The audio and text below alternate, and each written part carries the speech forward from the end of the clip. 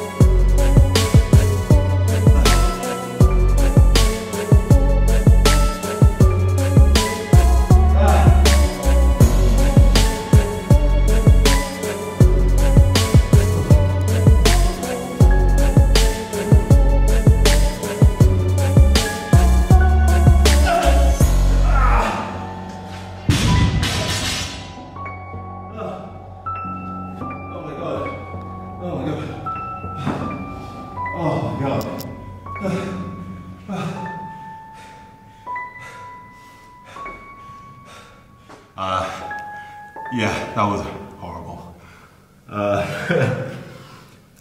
This workout always kills me. And you think how many times you do CrossFit workouts, even though I said it sucks so much, you still love it. This was one of them. That's why I said CrossFit sucks, because the workout sucks. But at the end, you love it. And yeah, as you can see, I'm smiling, even though I'm in agony.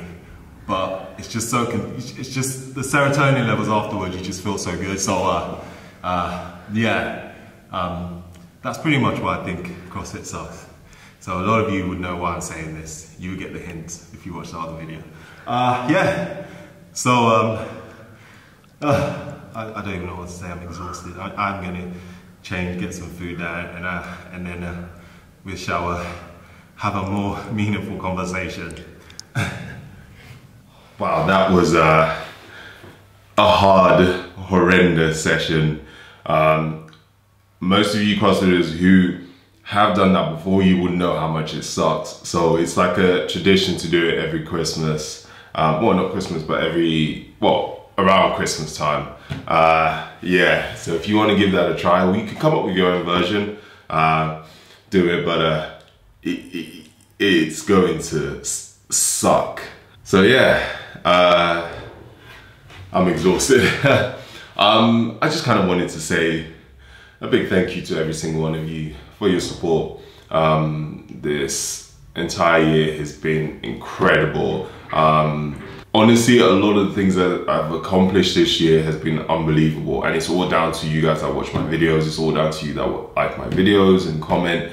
Every single one of that helps me. I hate the word influencer. I just feel like I have a great support system, and I wouldn't be where I am without the support of you guys. And I love doing what I do. I love putting out the content, and I love that you guys enjoy it and show appreciation. So again, a huge thank you. So in terms of Christmas, and I know a lot of you are worried about your diet and stuff, and you want to know how you can stick to your diet and stay on track. I want to let you in on a secret. Calories don't actually count from Christmas Day to January 1st. Like, this is something no one talks about. I swear to you, it's like nobody wants to tell you, because us fit influencers want to hide the truth from you.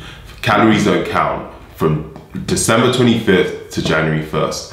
So like, go wild. Like, what I tend to do on Christmas Day is I wake up and have a box of celebrations, because I love celebration chocolates, in bed. I make sure that all my snacks are around my bed, so I don't have to actually get up, because that saves energy.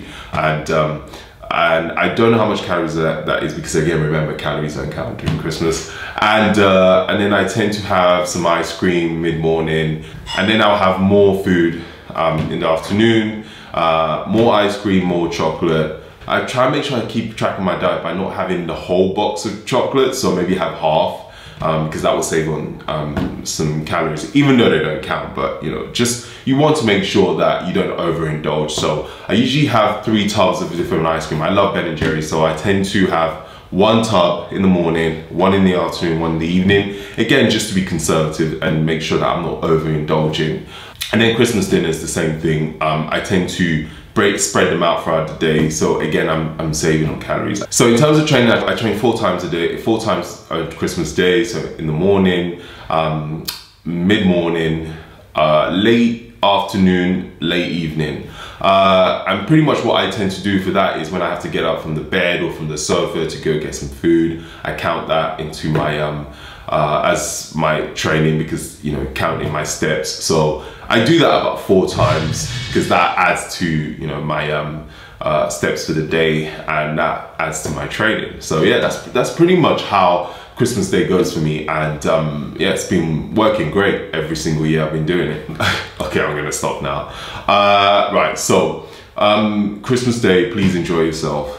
This holiday is for you and your family to be together. Enjoy. It doesn't matter if you don't celebrate it. Chill out, enjoy it. Don't worry about your diet. For the love of God, don't worry about your diet. It's not the end of the world. These are times that we get to spend with our family. Some of us are not even lucky enough to spend with our family. I'm not. So try and enjoy your family. Try and enjoy being around your family or your friends. Forget about your diet. for the, you know, if you need to chill out on the training, that's absolutely fine. If you train during Christmas Day, well done, good for you, that's awesome. I don't. I have like 2-3 days off. Stop worrying about it. Like I said, life's too short. Having abs is great, but you need to live. It's not the end of the world if you don't have a six-pack. It's not the end of the world if you overindulge. It's life.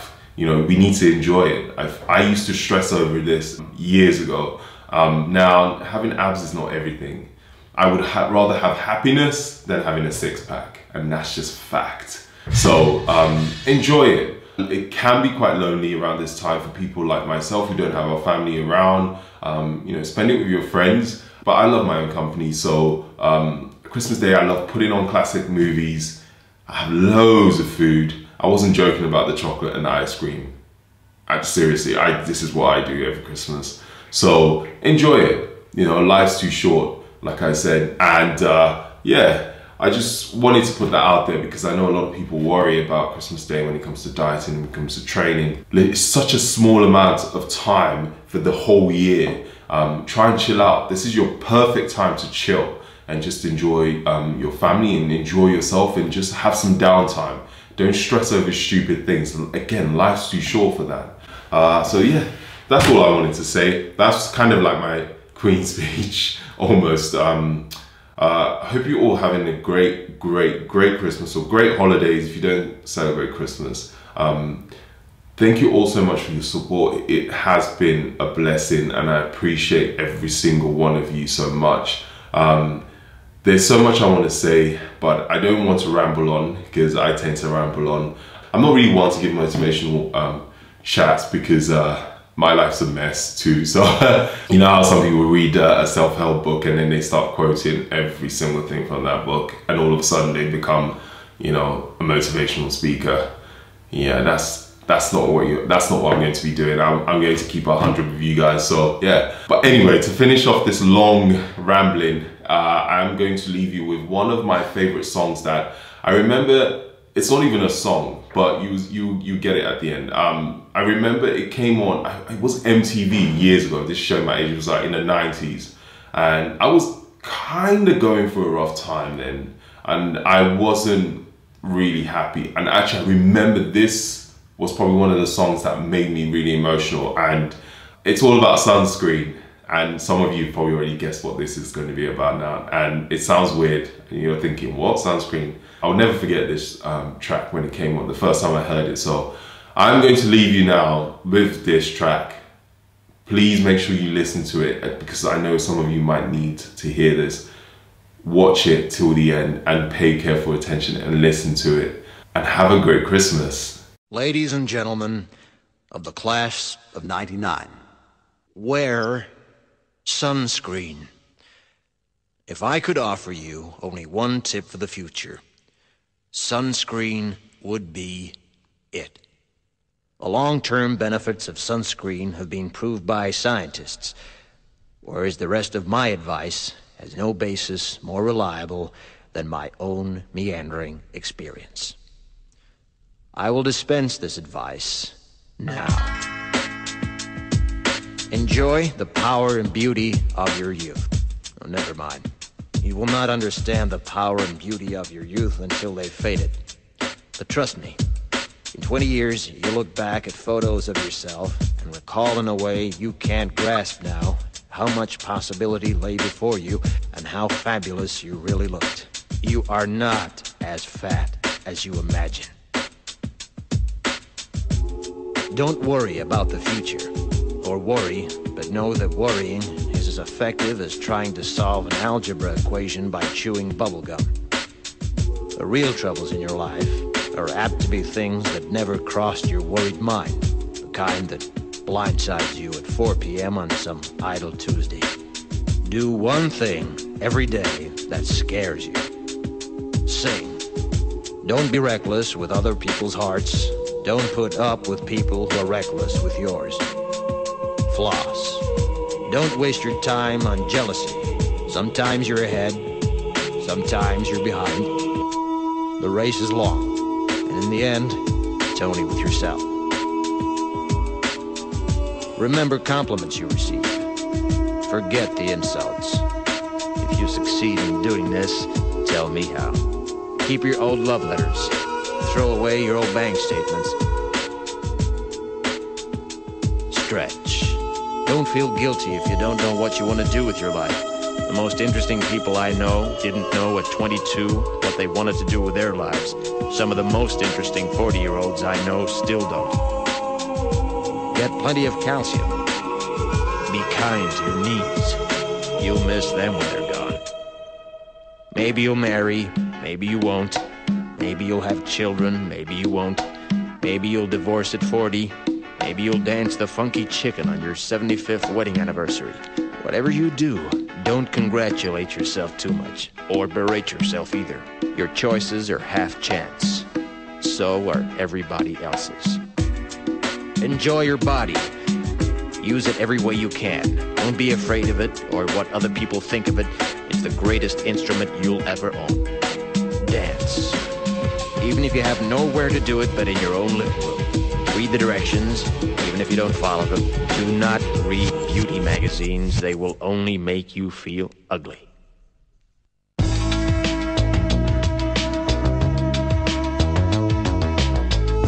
Get to know your parents. You never know when they'll be gone for good. Be nice to your siblings. They're your best link to your past and the people most likely to stick with you in the future. Understand that friends come and go, but with a precious few, you should hold on. Work hard to bridge the gaps in geography and lifestyle, because the older you get, the more you need the people you knew when you were young. Live in New York City once, but leave before it makes you hard. Live in Northern California once, but leave before it makes you soft. Travel. Accept certain inalienable truths. Prices will rise, politicians will philander, you too will get old. And when you do, you'll fantasize that when you were young, prices were reasonable, politicians were noble, and children respected their elders. Respect your elders. Don't expect anyone else to support you. Maybe you have a trust fund, maybe you'll have a wealthy spouse. But you never know when either one might run out. Don't mess too much with your hair, or by the time you're 40, it will look 85. Be careful whose advice you buy, but be patient with those who supply it. Advice is a form of nostalgia. Dispensing it is a way of fishing the past from the disposal, wiping it off, painting over the ugly parts, and recycling it for more than it's worth. But trust me on the sunscreen.